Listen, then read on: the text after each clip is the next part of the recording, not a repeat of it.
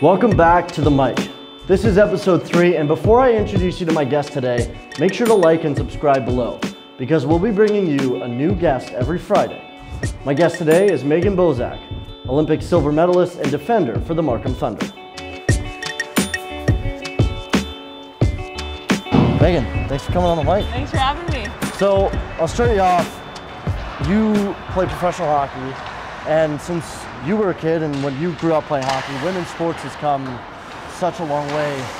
What do you think of the state of women's sports today? Yeah, I think I can speak more on women's hockey, but sports in general.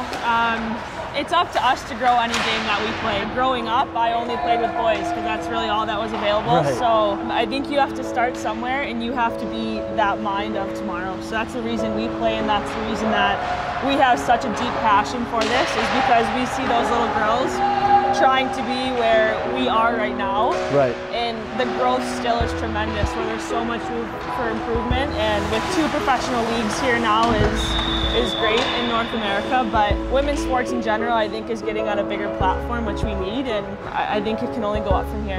You spoke about how you guys see like little girls playing and you know want to grow your sport so that way it's easier for them. What would you say to someone who wants to be you? Keep dreaming. It's such a fun journey, it's such a fun path, and everyone has their own path, and I think that's what you have to realize, is no one's going to take the same steps to get where they want to be, but through the ups and the downs, the highs and the lows, you have to have fun with it, and you have to enjoy what you do every single day. The day you don't enjoy what you do, maybe there's something else for you, because I see all these little girls come to our games, write to us on social media, asking us questions, asking us for pictures. And it's just incredible how far it's come, but to that little girl that wants to be a dreamer and a believer, let her, because the sky's the limit for little girls like that. That's awesome. You play for the Markham Thunder, the CWHL, but then there's the NWHL. You know, you used to play for the Buttes, Buffalo Buttes, in the NWHL, so why the change? So I actually got drafted by the Toronto Furies in the CWHL in 2014, and I played here for a season. The new league started in the NWHL, and a lot of us made a push in the United States to go over to this new league, to start something new, to again be like that stepping stone.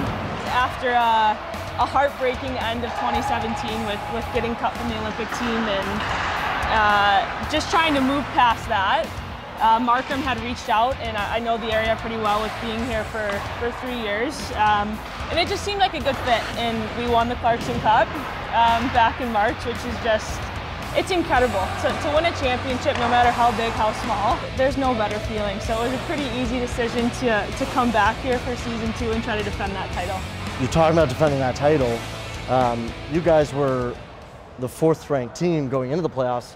You won the Clarkson Cup, so what is the feel now going into this season looking to defend that?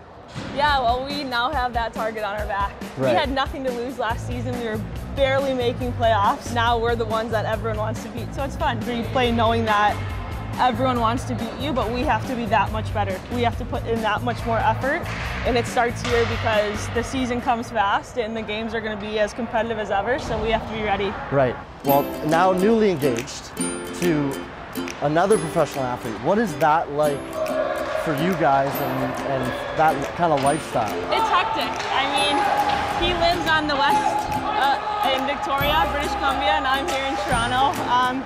It's exciting though, supporting someone in their dreams and their goals, and with Andrew playing rugby, trying to qualify for World Cup, it's a whole new perspective on something I knew nothing about.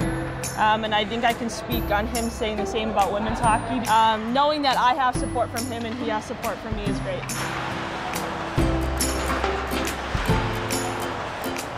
We're gonna start ambitious, and we're gonna each have a puck. And so we'll see if I can flip my puck to you and you can flip your puck to me.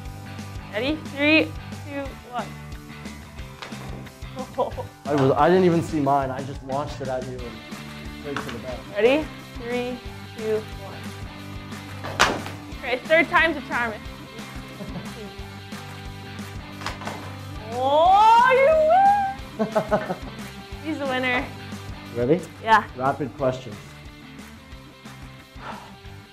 Number 1 place on your bucket list to travel to? Australia. I'm really hoping my honeymoon can be in Australia. So hopefully like someone watches us. hopefully. Yeah. Ferg. Second question, least favorite word? Oh my gosh, moist. I hate the word moist. I can't explain it. I don't like it. If you could play one other sport professionally, what would it be? Beach volleyball. Played volleyball growing up. I loved it, but that's my favorite sport to watch in the Olympics. Well, thank you for coming on the mic.